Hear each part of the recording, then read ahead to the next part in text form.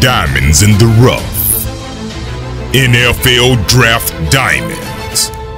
Time to shine.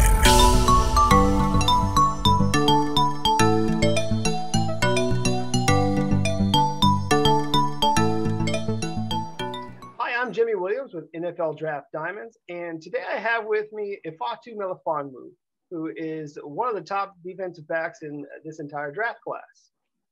How's it going, man? I'm doing well. How are you? I'm doing just fine. Been a long day.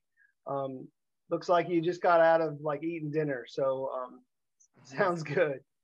Hey, man, I think a lot of people have you listed very, very high on their draft boards. I mean, a lot of people, they look at you as one of those top dudes. But I guess for those people that don't know you, just kind of walk us through a little bit of your history. Give me I don't know, maybe a brief summary of your career, if you don't mind. Yeah, so starting in high school, I got my first offer about after my sophomore season. Going into my junior year, I got BC and I got UConn. And then after my junior year, I got Syracuse. And those were my top three for a while. I decided to commit to Syracuse. First got there in 2017, redshirted the first year. 2018, I was playing some special teams. I was a number two corner. Sort of got playing time late in the season, and then 2019 started that whole year, and then 2020 obviously started the whole year as well. Yeah, I think 2020, this entire 2020 season has really been good for you because you went out there, you started all those games, and then you ended up at the Senior Bowl. How was that experience? I know that was definitely a good experience. You know, competing with the best guys in the country. It was a fun weekend to meet all those guys and compete and finally play again. So I feel like it was definitely a good experience. Cool. So, I mean, the people that I've talked to said that you really, really did a wonderful job out there at the Senior Bowl, kind of, separating yourself to some degree. I think a lot of people are just kind of wowed that you're able to go out there and run with almost anybody. I mean, I think that the very first thing that people see when they look at you is obviously your size. I mean, I have you listed 6'3", about 212. Is that still accurate, by the way? Yeah, that's still accurate. Okay. So I guess before we get going, I mean, I want to acknowledge the fact that you are a student athlete, because being a student athlete isn't always the easiest thing. But tell me a little bit about you as a student. I mean, what did you do there at Syracuse, as a student? So I actually majored in economics. Very, very hard major. So I had to study a lot, stay in my books. I think all I was all ACC academic about 2 or 3 times. Forget how many times. Also, I was involved in FCA, which is Fellowship of Christian Athletes. Yeah, I was saying that's really about it. Cool. I have in my notes that you made honor roll 3 times. I don't know if that was all those yeah, years or not, times. but anyway, so yeah, I mean, I think a lot of people forget that you guys are also students. You got to go out there. You got to go to class. So it's not always easy for everybody. It's very hard to sort of manage your time and everything. But let's kind of go back to you as a football player, and you on the field. I mean, when breaking down film, what are scouts going to see of you when they turn on your tape? They're going to see a big, long corner that can run with anybody. Good ball skills and good man coverage and physical.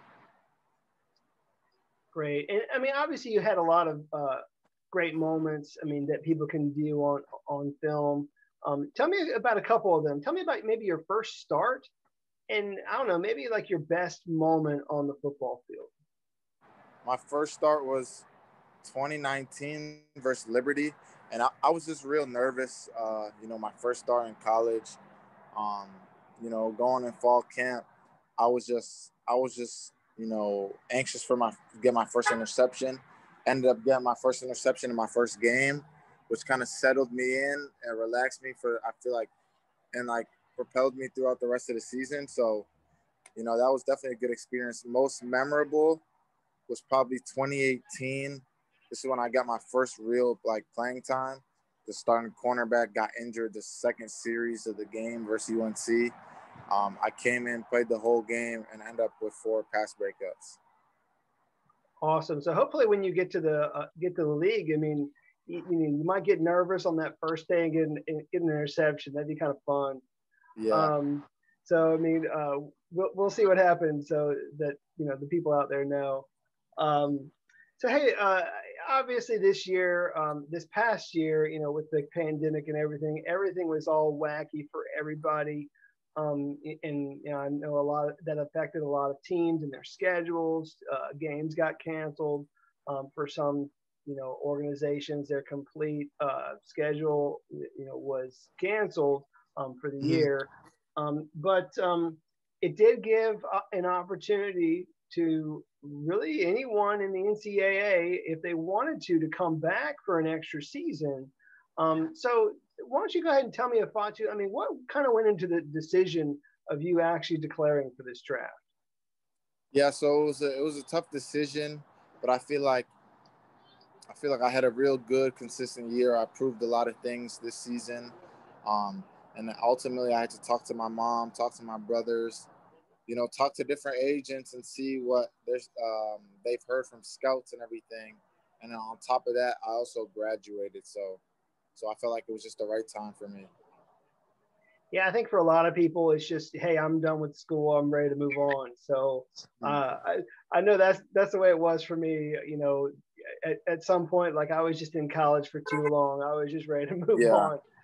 So I completely understand that. So I guess the next thing up that really would have been in line for would be the combine, which now this year, unfortunately, was canceled. But you do have your pro day. When exactly is your pro day coming up? So right now it's March 19th, but it's not set in stone right now. Gotcha. But I mean, obviously you're somewhere training. Where are you training right now? I'm training at Yo Murphy Performance in Tampa, Florida. Gotcha. And what exactly are you, what are your expectations with your training kind of leading up to your pro day? My expectations is just, to increase my times, increase my jumps, and just get better overall, and just, form good habits for when I make it to the NFL. So, I mean, I know you get this a lot, and I know some people don't necessarily want me to compare you guys, but your brother did a fantastic job at the combine several years ago. Completely jumped out of the gym with a 44-inch vertical. I think he still holds the record for the broad jump at the combine, which is just amazing. Do you guys have any sort of competition right now, like maybe as to how high you might, go in the draft, or, of maybe like your pro day times or anything? You guys kind of, have anything going on there, like a I feel like just me being the younger brother, I always wanna beat my older brother, but vice versa. I feel like he doesn't. He won't get mad. Like if I break his stuff, he actually wants me to go higher than him in the draft. He wants me to break, beat some of his times, beat some of his jumps, or beat everything. So it's not really like I guess for me, it's a competition. It's a goal to, beat his numbers and stuff like that. But for him, it's like that's something he wants me to do. Gotcha. Well, I mean, all power to you, man. I mean, I hope that you do. I mean, it's interesting actually, because he plays safety, and you actually play corner.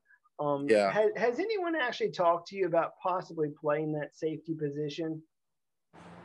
Yeah, I've gotten some questions like, would you be open to it, or how would you feel? And I would feel comfortable moving to safety, and I would have no problem with it.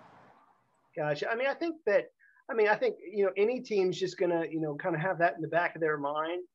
because I mean, I feel like you instantly come in and bring depth to the secondary. So, depending on the situation, I mean, I've talked to guys that, hey, if you're in that secondary, you always have to be prepared to, roll into a safety or come inside or do what have you, depending on the scheme.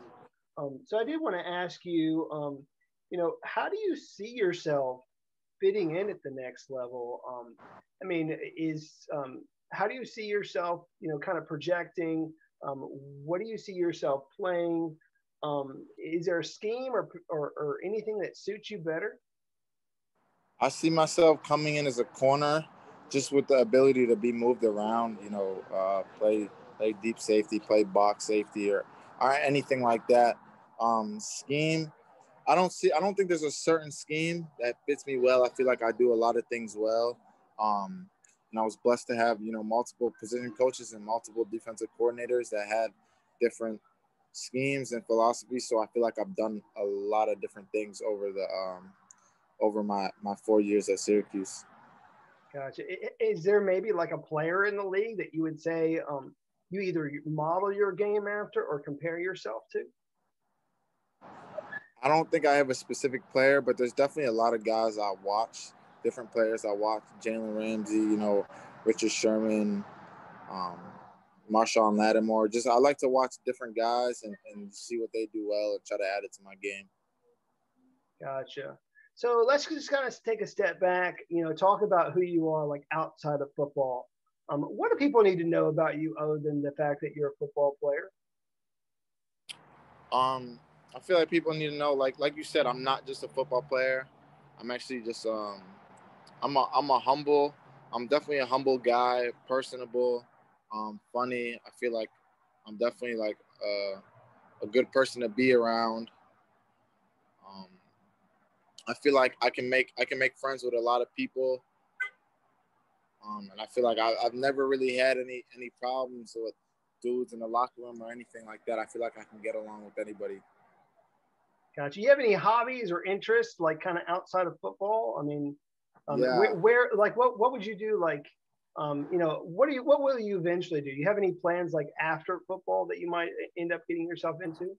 Well, hobbies, definitely video games. I definitely play Call of Duty, go out different places with my friends. After football's over, I want to actually be a financial advisor for professional athletes and actually use my economics degree. Cool. Well, I mean, that's kind of good. I mean, I know that at a lot of these all-star events, they actually do sit you guys down in seminars and say, hey, you better be careful with that first paycheck. I mean, don't spend it all in one place because obviously, I mean, it's going to have to carry you a little bit until you find yourself another job. I mean, very few guys outside of football can still maintain themselves, with whatever they obtained in football. So that's good. At the very least, you have a plan. I like that. Yeah. Any idea what you might do like with that first paycheck? I mean, what would be that first, I don't know, major purchase for you? I mean, the first major purchase has got to be a car. And what are we driving, man? Like, what's your dream car? Man, dream car. I'm not too sure. I don't really know too much about cars like that. So just maybe a BMW, maybe a Mercedes. I don't really know too much about cars. Gotcha. As long as it's nice and shiny, I like it. Yeah. So, hey, man, I want to give you the opportunity to just give some shout outs to people that have really helped you along the way.